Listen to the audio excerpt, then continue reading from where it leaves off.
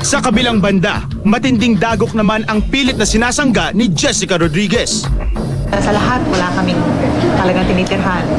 Kumbaga, palipat-lipat kami.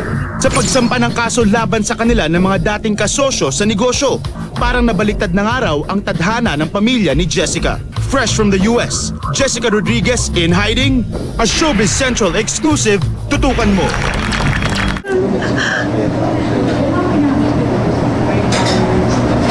Hindi makalabas. Christmas namin was parang pinakamalungkot na Christmas namin na sa pamilya. Aanin mo ang magandang buhay sa Amerika kung hindi ka masaya. Matitiis na lang ako na dito. Natabira ako dito. Na at least alam ko safe yung mga anak ko.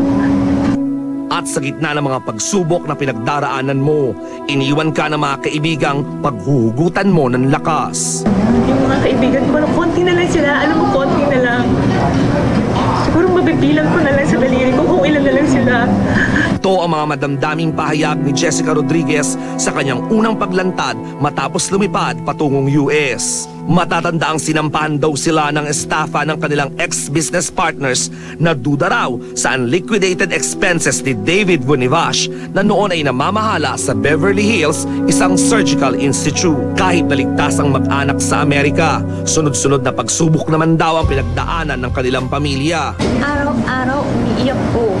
Sa lahat, wala kaming talagang tinitirhan. Kumbaga, palipat-lipat kami. Yung 13 years old ko, gagraduate na siya Gagraduate na siya ng elementary. Biglaan ko siyang inilis.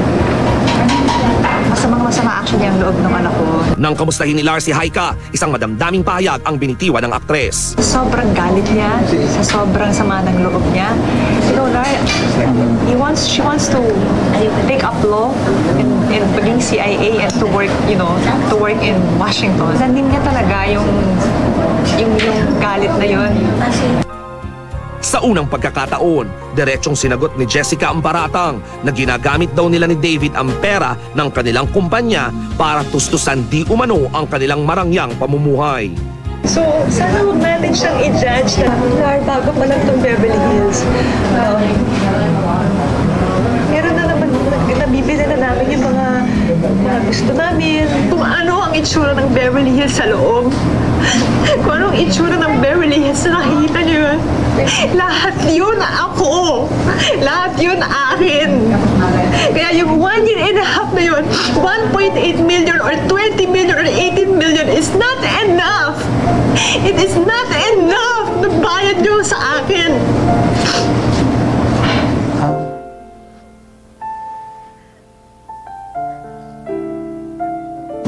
Dahil hindi ako tumanggap ng kahit na anong sweldo.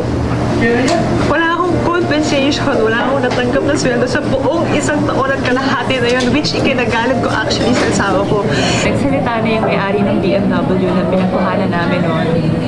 At sinabi na niya na hindi namin ginamit ang check ng Beverly Hills na pangbayad ng BMW ko yung X5 na niregalo niya sa akin ng celebrity duets. Hindi na rin pinalampas ni Lar ang pagkakataon na tanungin si Jessica tungkol sa isyong non-existent na raw ang Beverly Hills Clinic nung magtayo sila ng kanilang franchise sa Pilipinas. Affiliation lang kami.